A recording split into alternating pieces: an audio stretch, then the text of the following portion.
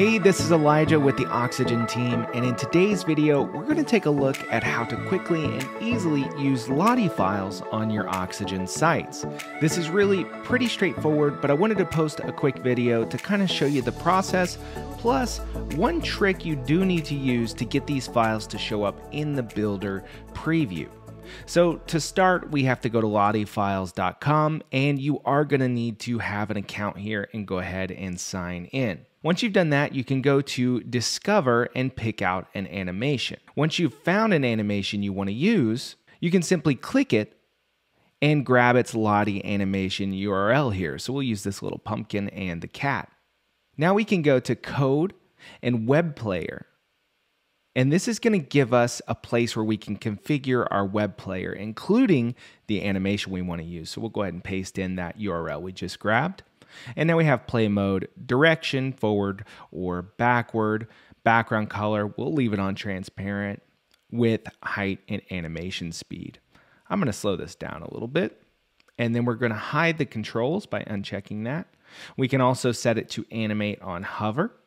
We can set it to autoplay and set it to loop. So we'll just leave it like it is for the most part, besides removing those controls. Now we just copy this code and we're going to jump over into Oxygen, and I'm going to add a code block. And once my code block is there, I'm going to go ahead and move it up to the top of this div. And then in the PHP and HTML editor, we just paste that code in and click apply. Now it's not going to show in the Builder preview with this method, but let's go ahead and take a look at what it looks like on the front end. And as you can see here, our Lottie animation is playing exactly as we had hoped. But there is a trick we can use to make this show up in the Builder preview if that's something you need. So if you don't need that, you can stop watching here, go generate the player code, paste it in, and you're good to go. But if you want to be able to see this animation in your design preview in Oxygen, then I'll show you exactly what you need to do. First, we're going to need this script URL. So we're going to grab this, and it's just the bit between quotes in the src attribute. Let me switch the theme here so that you can see a little bit easier what I'm grabbing.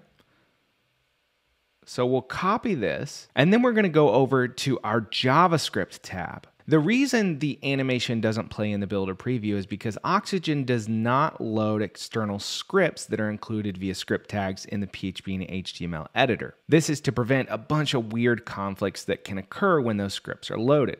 But in cases where you know you need it and you're pretty sure it won't cause any problems, you can use this method to get it to load in the Builder. So first we'll add an if window.angular. This is going to make sure this code only runs in the Builder environment and not on the front end. Now we're going to say let Lottie script equal document.create element script. So this just creates a plain script element. And now we can add attributes and things to it. So the first thing we need to do is say Lottie script dot set attribute, and the attribute name is going to be src. And the value is going to be that URL that we just grabbed from our script tag in the PHP and HTML editor. So you can kind of see what we're doing here. We're reconstructing this script element, but we're creating it with JavaScript, and then we're going to append it to the document head. So we say document.head.append child, and then we pass in that Lottie script variable. So what this will do is we'll cause the script to actually be loaded in the Builder preview. So let's go ahead and apply the code. And you might get some error pop-ups like this. Generally, these can be ignored when you're using this method to attach scripts because we're kind of gaming the system. It shouldn't cause any issues in actually building the site. So now we can go ahead and change this and say pumpkin cat. We can save the changes, and we can go up to the front end and see our beautiful animation.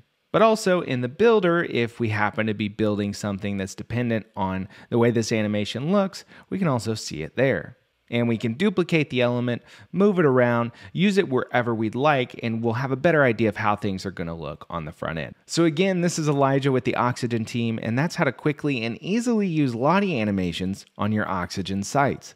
Thank you very much for watching.